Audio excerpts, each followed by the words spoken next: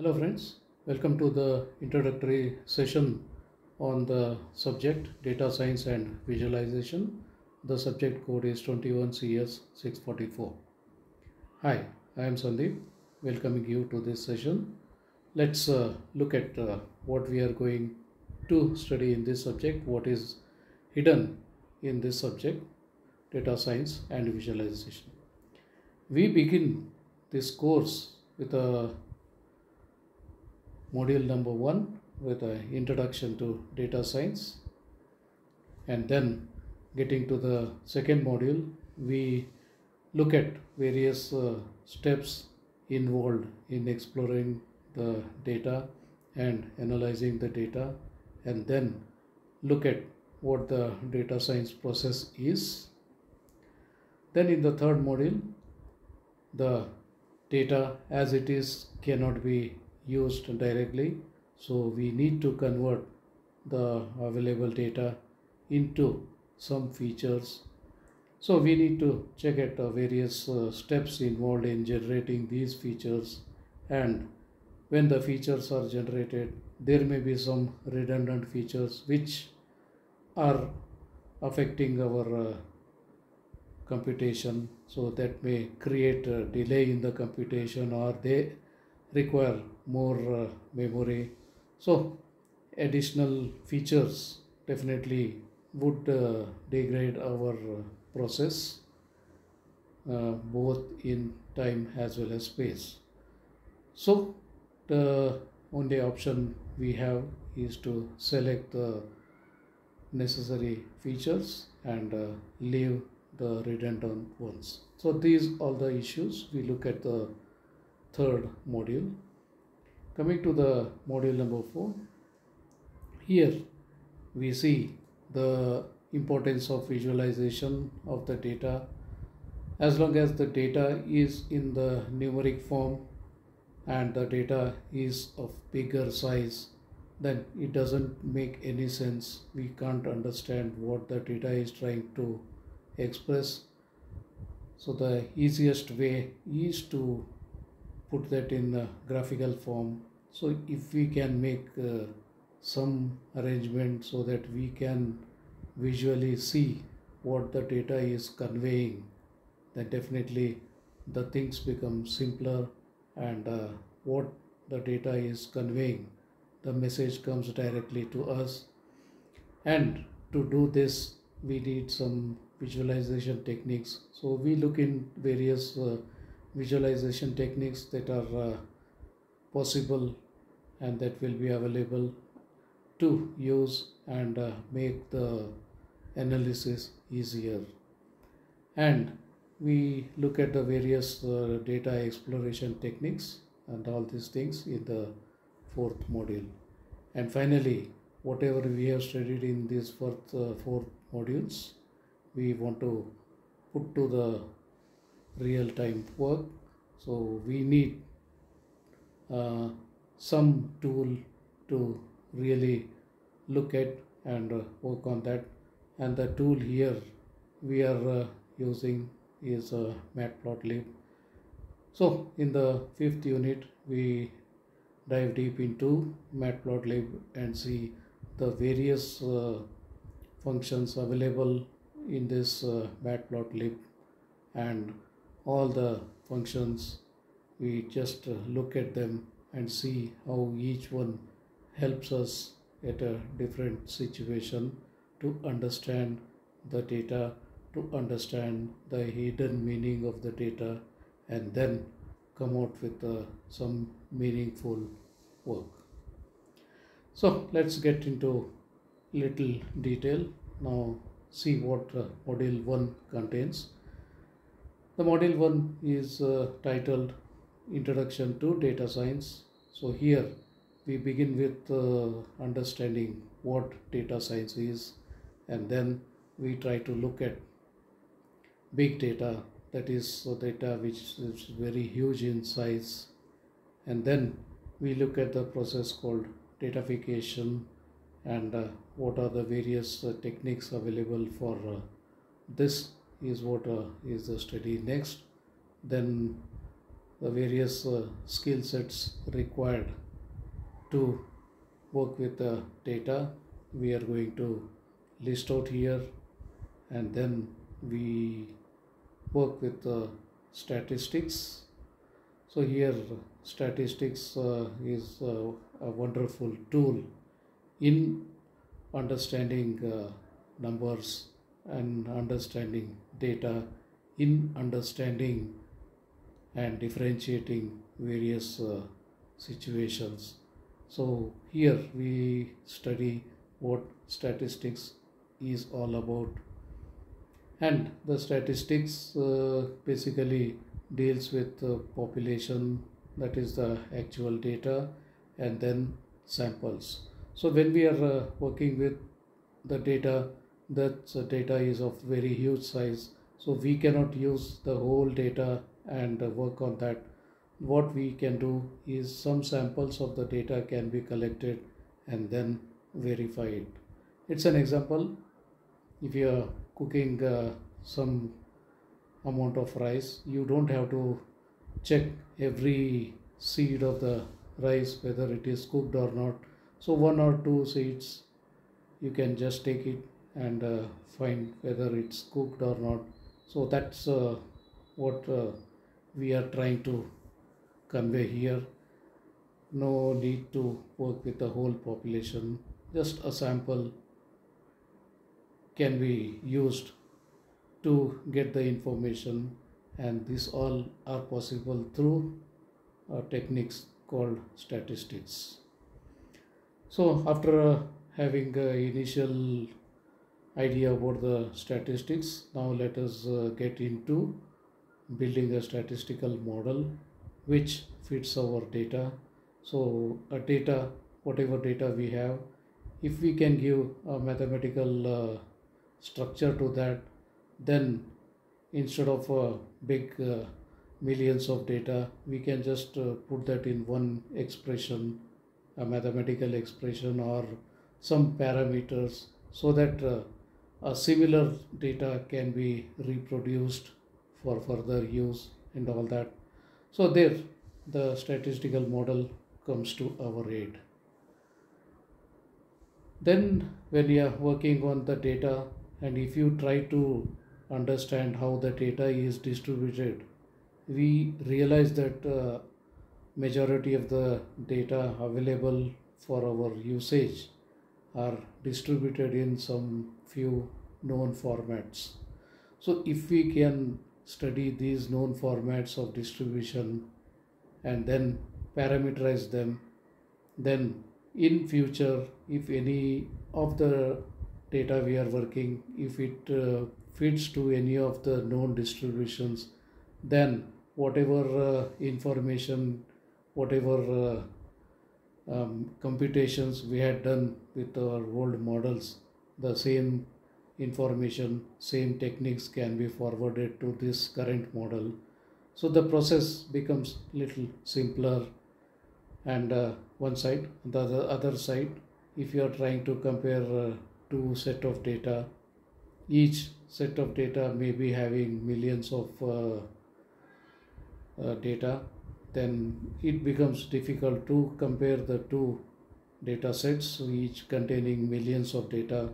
Then the best option is try to find the distribution of them, and if the distribution max almost, then we can say that the two data sets are derived from the same situation.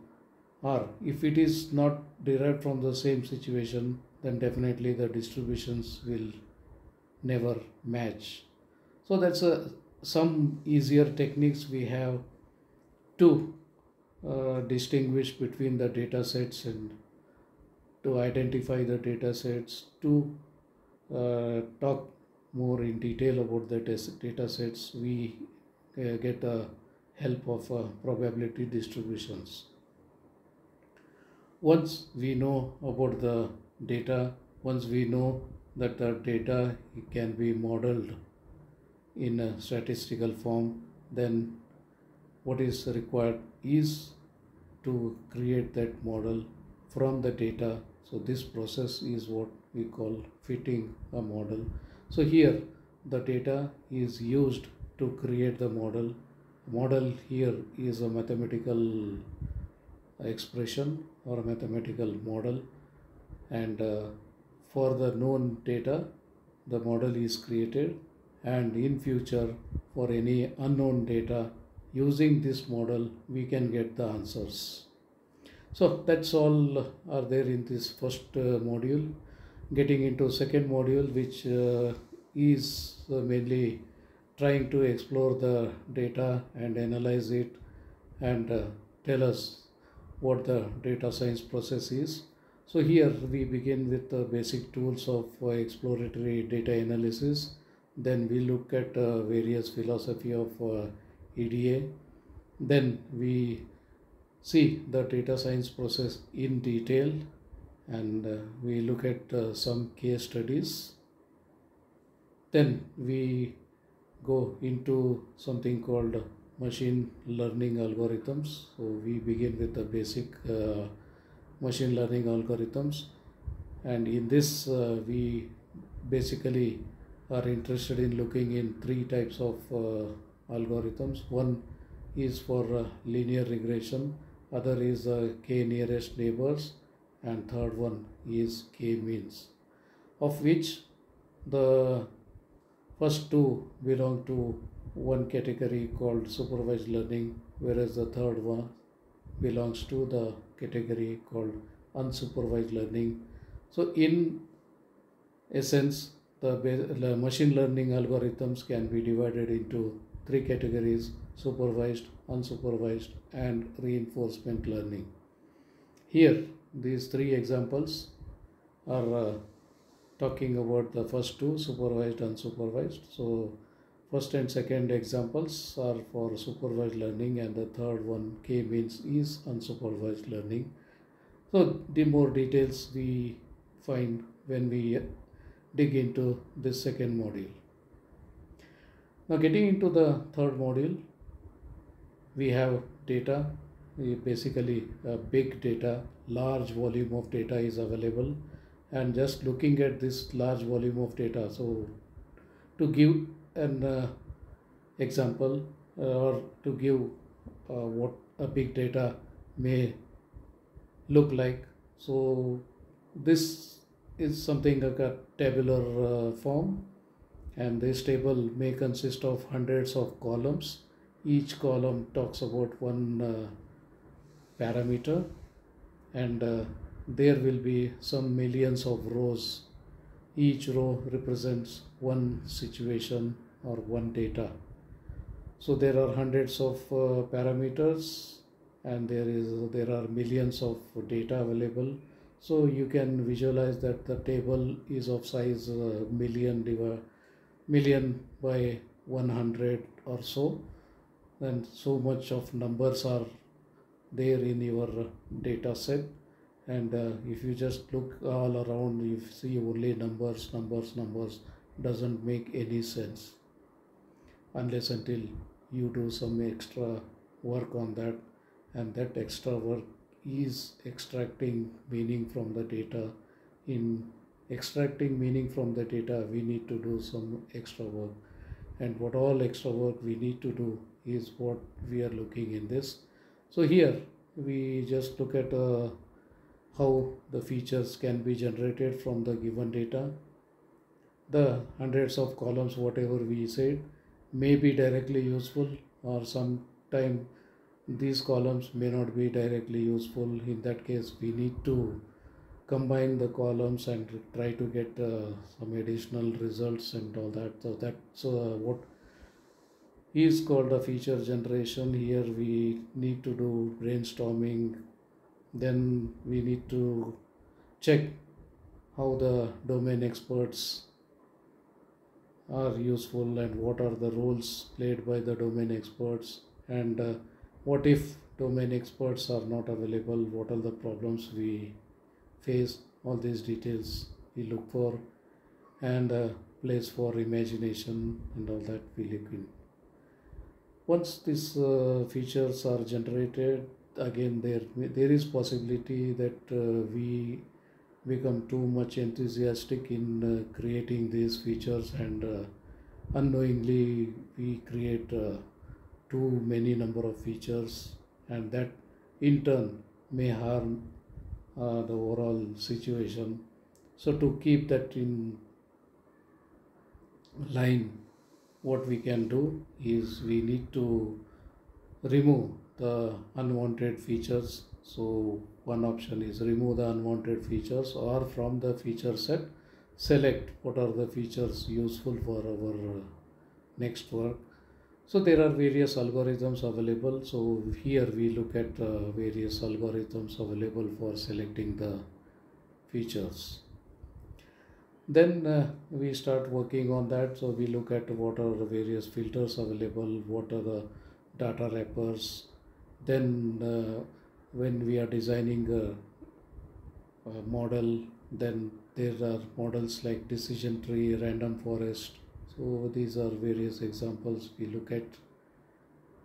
And then as an example, we take one live problem like a recommendation system. So we build here the whole situation and try to create the whole system.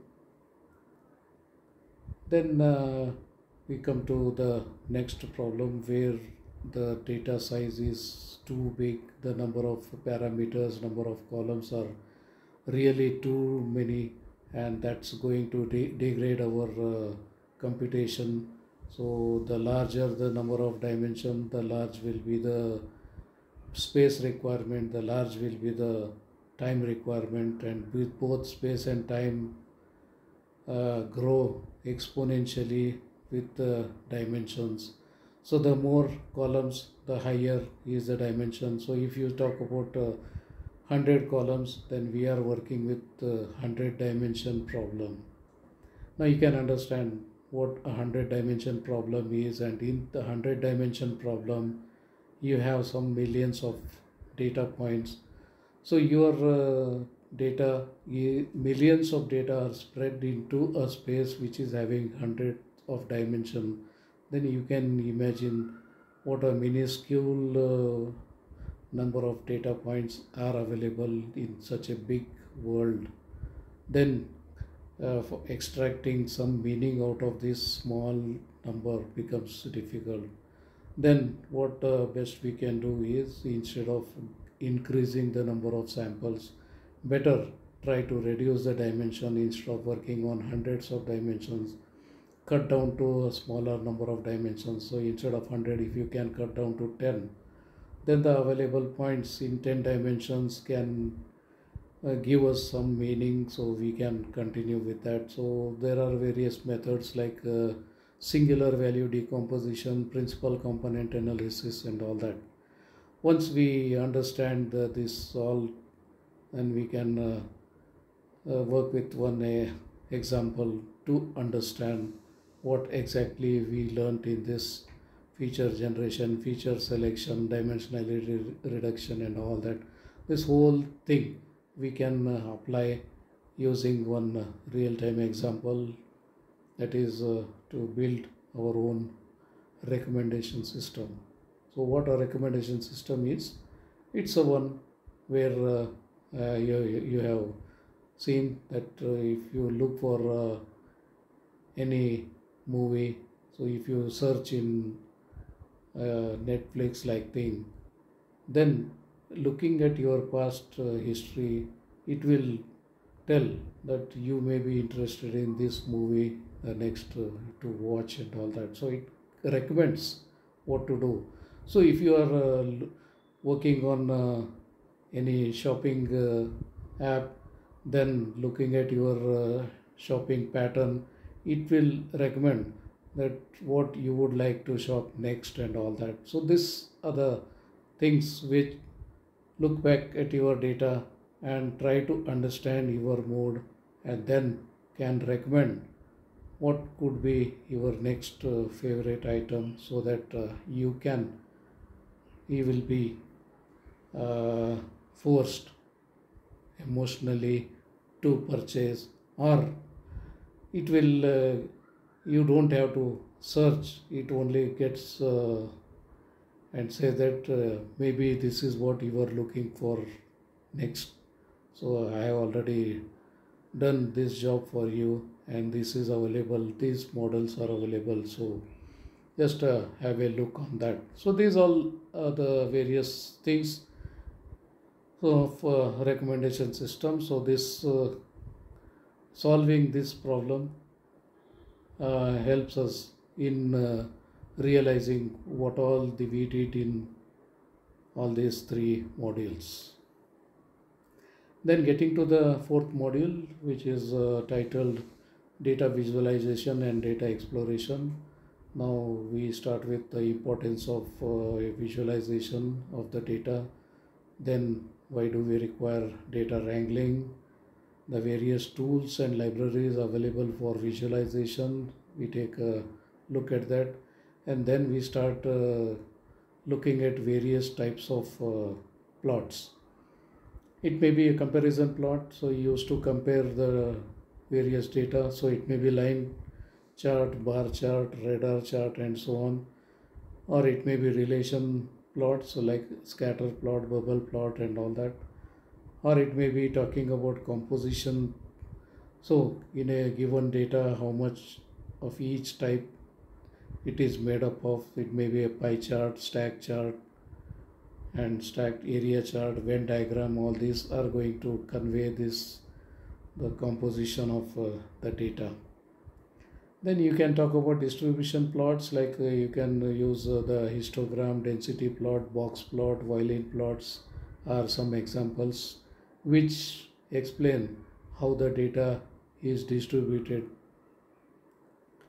Then geological plots like dot map, choropleth map, connection map, and at the end we try to ask a question: what makes a good visualization? So in understanding all this, we can just check it, what makes a good visualization.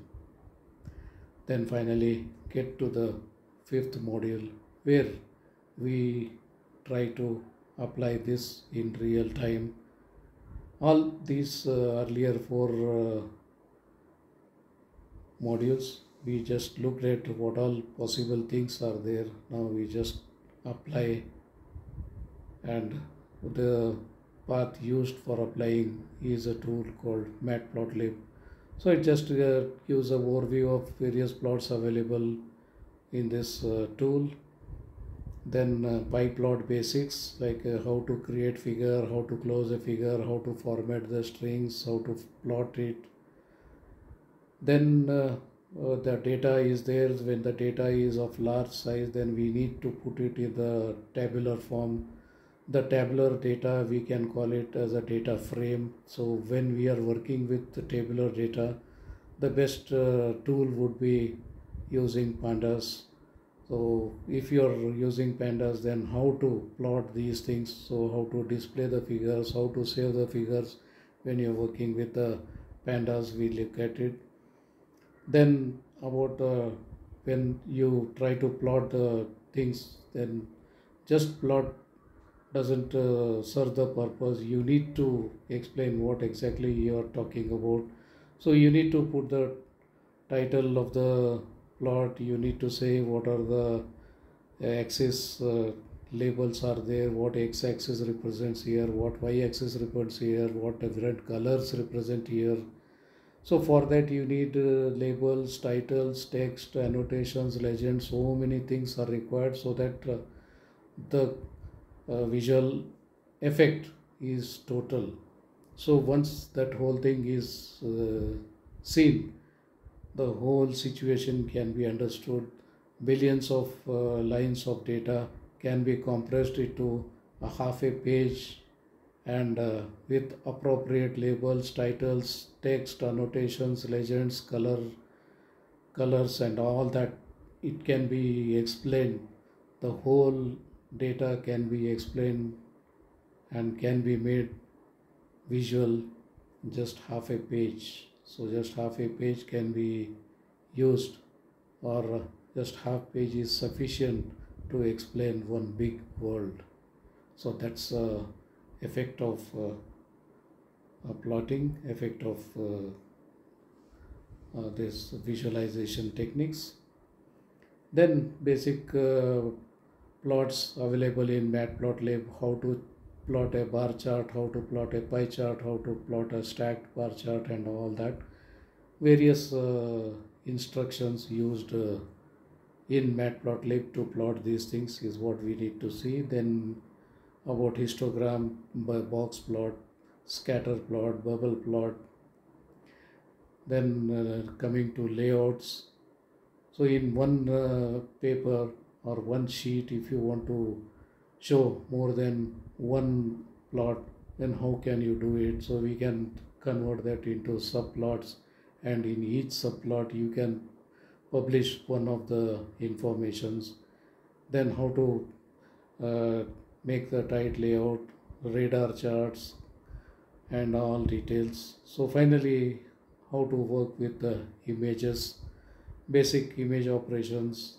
Then how do you write mathematical expressions onto the plots and all that. How all these things can be done is what we look at in this last unit. So that's come on, let's dive into data and visualize them. So are you ready? Oh yes, then get set and go. So we get into the world of data and try to understand the data through visualization techniques and understand what data science has in it to give to us. So that's it for now. Thank you.